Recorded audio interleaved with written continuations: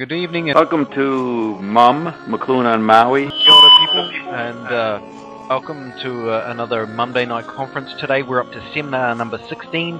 The date is June the 13th, 2011. So let's get going. Back to this McLuhan book. It says, it's called The Global Village and subtitled Transformations in World Life and Media in the 21st Century. So it's by McLuhan and Bruce R. Powers. So on page 92 it says, Global robotism, the dissatisfactions. Robotism is also decentralizing. The invention of the alphabet and writing tended to complement the ancient propensity to concentrate, in a sedentary way, power and resources. The scribe had a strategic left hemisphere position in centralized bureaucracies well into the 20th century. In an electrically configured society, all the critical information necessary to manufacture and distribute, from automobiles to computer, would be available to everyone at the same time. Espionage becomes an art form. Culture becomes organized like an electric circuit. Each point in the net is as central as the next. Electric Man loses touch with the concept of a ruling center as well as the restraints of social rules based on interconnection. Hierarchies constantly dissolve and reform. The computer, the satellite, the database, and the nascent multi-carrier telecommunications corporation will break apart what remains of the old print-orientated ethos by diminishing the number of people in the workplace, destroying what is left of personal privacy, and politically destabilizing entire nations through the wholesale transfer of uncensored information across national borders via countless microwave units and interactive satellites. The 21st century will be the age of Aquarium. By common consent, left hemisphere thinking will atrophy, submerged in acoustic space. So that's The Global Village, Transformations in World Life and Media in the 21st Century by Marshall McLuhan and Bruce R. Powers, 1989, page 92.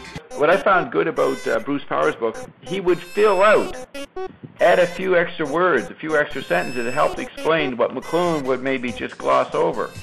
So where it says, Electric Man loses touch with the concept of a ruling center as well as the restraints of social rules based on interconnection. Those are words Marshall wouldn't write. Don't you agree, Andrew? He would not write it that way. Yeah, it's Bruce he's very managerial, I guess, and he shares some similarity with Barrington. Yes, he translates, like Marshall might have said, Electric Man makes rather than matches. Decentralized. He wouldn't have the statement, restraints of social rules based on interconnection, interconnection being like matching. People would read McLuhan, and he'd say center margin, they'd find it opaque. They wouldn't get enough other words, social facts, filled in to know what Marshall meant. And so Marshall, you take this sentence, Electric Man loses touch with the concept of a ruling center, as well as the restraints of social rules based on interconnection. That would never be spelled out like that. Marshall would say Electric Man decentralizes and centralized bureaucracies collapse. And then people go, well... The additional words like censored, uncensored information. Like that's also an odd thing for McLuhan to say, that the gloss on that makes, well, certain things appear more clear. Yeah, and then to say hierarchies constantly dissolve and reform, that's never been said by McLuhan, but it is implied in what he wrote about.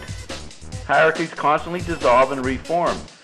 And let's see, they'll break apart, and what remains of the old print-oriented ethos, Marshall wouldn't write that way.